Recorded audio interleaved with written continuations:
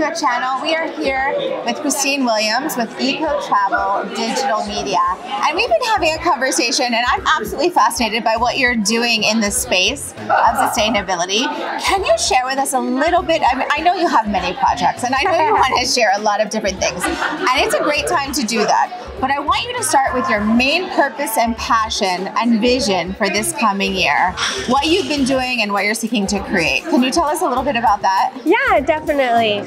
So I create content, and I create content for businesses and different brands. And this year specifically, I've decided to stop working with all of the larger businesses, luxury businesses, travel businesses that I usually work for, and I'm diving specifically only into working with brands that are giving back, contributing back, putting money back into wildlife reserves, conservation efforts, anything to do with helping our planet. That is mainly the types of businesses that I am looking to create content for now.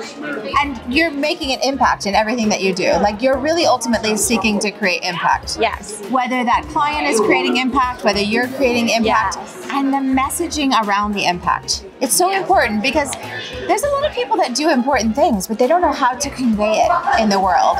Are you really helping people get that message out there? I think I am. You are. I think I might need your service.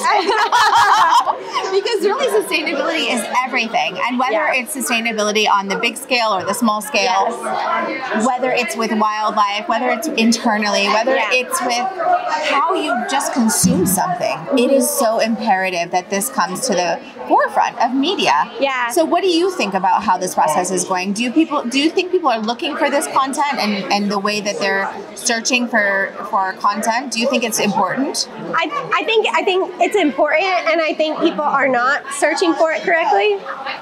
Yeah, I do think that a lot of people I think there are so many content creators and photographers and videographers that are just like throwing themselves out there to all of these businesses and brands, offering them things that they don't even know if they can truly deliver, right? And so I feel like a lot of brands that are trying to do wonderful for our planet are sometimes spending money the wrong way, and then they get disappointed in the content that's created, and they don't get the right proper reach that they paid for that content, and then therefore it gets a negative vibe. Whereas, like, if you align yourself with the right content creator, the right social media manager, you align yourself with the right people in your areas, then I think that's important, because that's what it comes down to. So you're really dialing into the essence of what's needed in the market.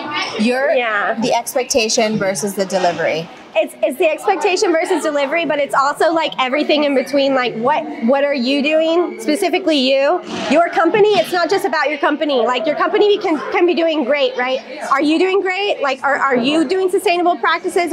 Is your life sustainable? Mine is. Right? Like, that's what I'm saying. Are your employees' life sustainable? Like, are everyone in your business's lives like implementing this brand and this community that you're trying to be a part of? Right. So this is about integrity. I guess. Yeah, I love integrity.